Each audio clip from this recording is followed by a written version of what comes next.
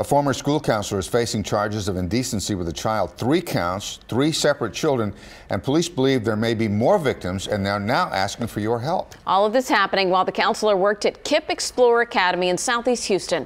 Channel 2's Roseanne Aragon explains.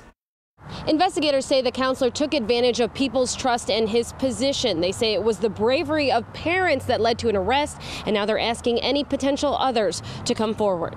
This is, one of those sad events where we have to come together and inform the community about what's going on. He was a man who was supposed to be trusted, and he was. He befriended not only the kid, but the family, the trust of the parents. So he was able to what term we use is grooming.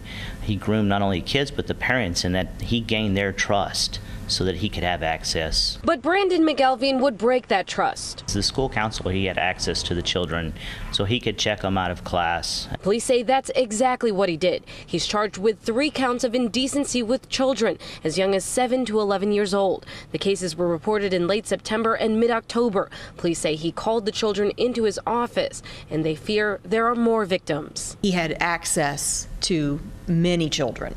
So we are asking for your help. We're asking for the public's help in coming forward, letting us know if there are additional avenues that we need to explore.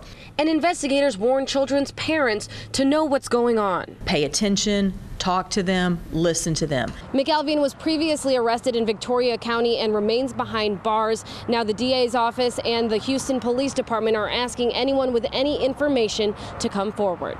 Reporting Roseanne Aragon, KPRC, Channel 2 News.